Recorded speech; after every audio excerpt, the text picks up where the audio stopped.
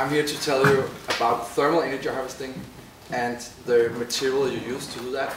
And I will start by defining what we need to use that for. And then I will dig into some actual commercial cases that are there right now. We have been, in the previous talks, we have been a bit ahead in the future and what materials are coming. But I'm working, and we at Delta are working with what is possible right now. So I will dig into the commercial applications that are happening right now, and what we can use the materials we have right now for. And hopefully you will be prepared to generate some new ideas by using thermal energy harvesting. Why do we need thermal energy harvesting? We have the whole concept of the Internet of Things. We want to build in sensors everywhere. We want to build intelligence in everywhere. And that requires sensors, that requires wireless electronics built in everywhere. I have a watch that is connected to my phone.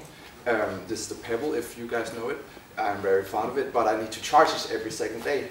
And I need to charge my phone every 2 times a day, and I need to charge my laptop all the time. And if we build in intelligence everywhere, we cannot go around recharging, replacing batteries and drawing cables everywhere. So we need some way to power that. An example of an Internet of Things device is this Withings scale that is connected to the Wi-Fi. Another example is this Nest learning thermostat that learns your behavior and adjusts the heat in your home to when you wake up, when you get home, and how you do your living. And these are all devices that are examples of the Internet of Things that's coming. And in the theme of the home, we have home automation, and within this area we have many sensors, many electronics that use energy. We have security and alarm systems, sensors built into our windows, into our doors. We have heating systems, sensors built onto our radiators, adjusting the temperature in our rooms. And today a new home has many wires and many batteries around. But it will not be feasible in the future to keep adding that intelligence and still having to draw more cables and replace more batteries. So energy harvesting harvests energy from the ambient surroundings to supply these electronics, this intelligence with energy. We at Delta work with 3 types of energy harvesting: solar, kinetic, and thermal.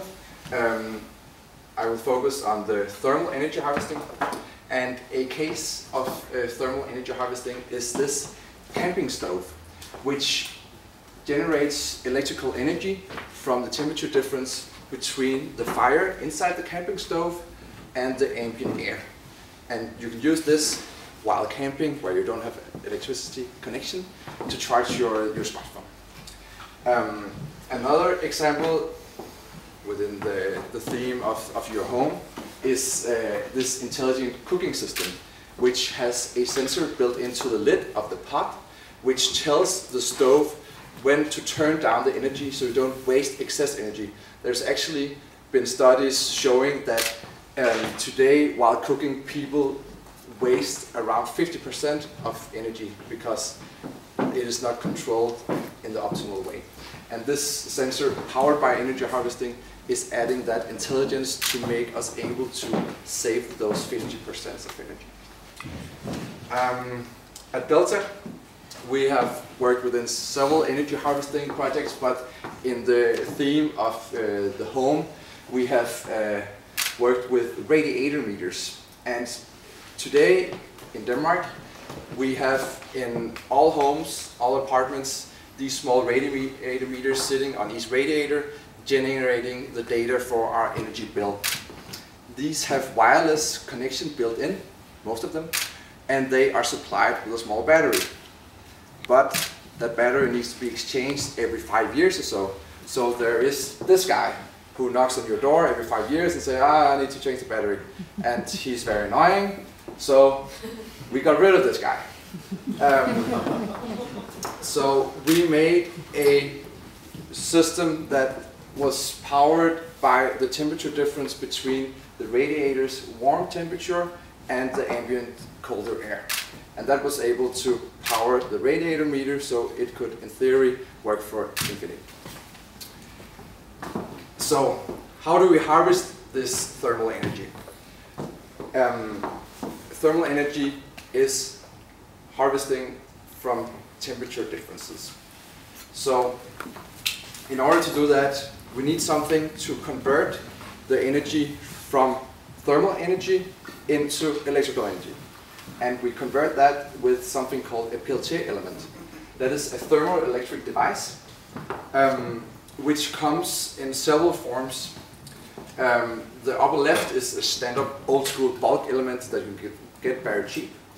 Lower left is a small, few millimeters wide, thin film element that you can embed in many interesting places, and they're highly efficient, but still very expensive. And in the research area in the future, we will see flexible, printable Peltier elements. And how do these work? I will take you briefly back to high school physics. When we connect a battery to a light bulb, the thing making it glow is the charge of electrons, and the same thing happens with the Peltier element when we apply a temperature difference. So the Peltier elements generates a flow of charges. And if we think about it, today in our homes we have a lot of temperature differences around us. Our windows, actually the walls, the door handles, between our body temperature and our surroundings, there are many places where there are temperature differences and heat to be harvested or converted to electrical energy. Also inside we have the fire stove, we have radiators, we have our kitchen, we have our coffee machine, our toaster, our oven, many places where we could embed self-powered intelligence, and I hope that today that we will be able to come up with some new utilizations of these technologies. But in order to give you a concrete pinpoint of how much energy you can actually get out of what place you put your thermal energy harvesting device, I have just briefly explained how much temperature difference is needed to power different electronics. So if we have a temperature difference of around 1 to 20 degrees, we are in the microwatt area. So that is very low energy, but we can use that to power wireless sensors. So I could, for example, power my watch, or I could power the temperature sensor that controls the temperature inside this building. If we go a bit warmer, 20 to 50 degrees of temperature difference, we can start to light up LEDs, just like the one Morten just showed. We could power small motors, small actuators. We could make an intelligent lock that locked itself when we went out. And then when we go into 50 to 100, several hundred degrees of temperature, we are going up into the watt area. And for charging a smartphone, we would need a temperature difference of at least 50 to 100 degrees temperature difference. So this is sort of this to give you an overview of, okay, can I charge my iPhone from the temperature of my skin? No, there's maybe 5 to 10 degrees temperature difference between the air and my skin. That's not enough to power my iPhone, but it can power wireless sensors that can add intelligence that makes us able to do power efficient stuff, like saving the 50% on our cooking stove. So that was actually 1 minute shorter than